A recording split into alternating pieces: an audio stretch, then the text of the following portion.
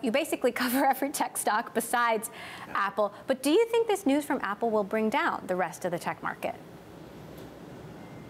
For those companies that have got exposure with high price points in China, I don't know why this wouldn't be a pretty reasonable read. I don't know how much of this is Apple specific, though. I guess that's the real question. Is the Chinese economy slowing down? It seems like that's a pretty broadly understood. Now, I look at the other FANG names. Their exposure to China, probably for bad reasons, is actually pretty limited. I think in a long scheme of things, I think they wish they had a lot more exposure to China than they have. Facebook is blocked in China. Google left China. Twitter is blocked in China. And all Netflix, your companies. Yeah, Amazon does have a presence there.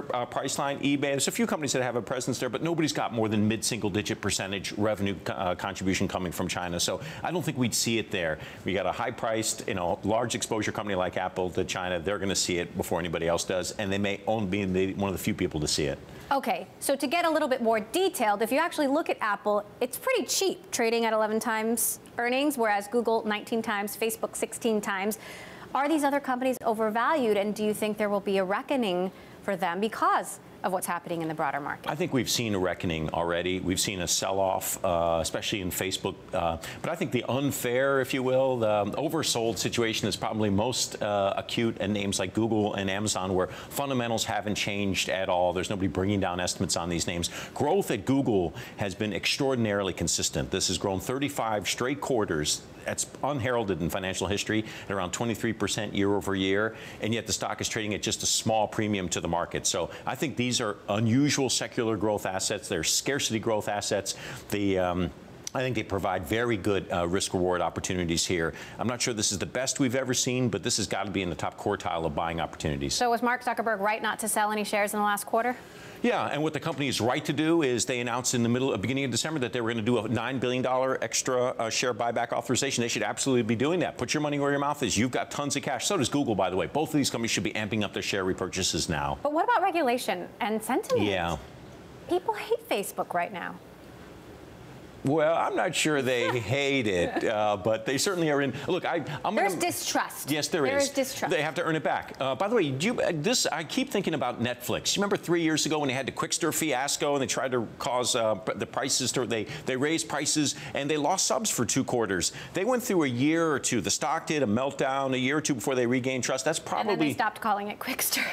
Yes, but I think that kind of brand, you can damage brands, but they can be fixed. Our survey work has shown declining satisfaction scores for both advertisers and consumers with Facebook. This stuff can be fixed, but it's going to take time. We think it will. And by the way, I think the risk reward is very attractive on Facebook. I get all the controversy around it. I just think that's more than priced into the stock right here. So where's the reward coming from? I mean, they haven't started monetizing WhatsApp yet. They have started monetizing Instagram, but Instagram, you could argue, has some of the same problems.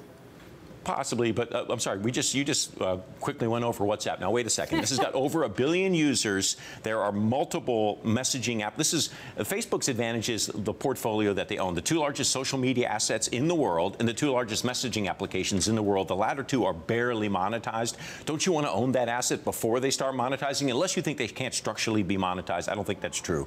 So I think you have a company with a lot of controversy, and they shot themselves. I don't know how many feet people can have, but however many they have, they shot them in all of them.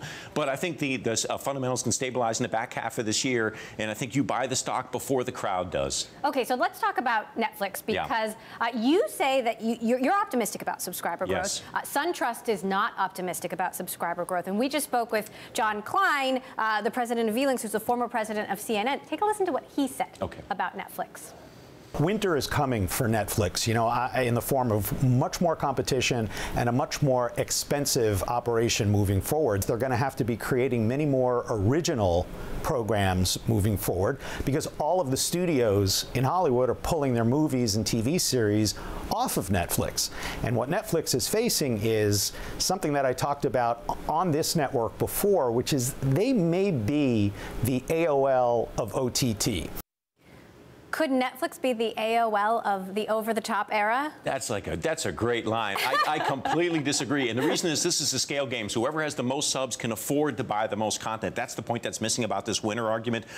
There's escape velocity, and Netflix has already reached it. They have 6 times as many paying subscribers as anybody else. That means that whenever the next Fast and Furious 13 comes out, they can economically bid more for it than anybody else can. And by the way, they are now becoming the biggest buyer of content out there. I don't think studios studios do not want to sell to the biggest buyers because then they'll have to answer to their own shareholders. Netflix, I think, is in the catbird position here.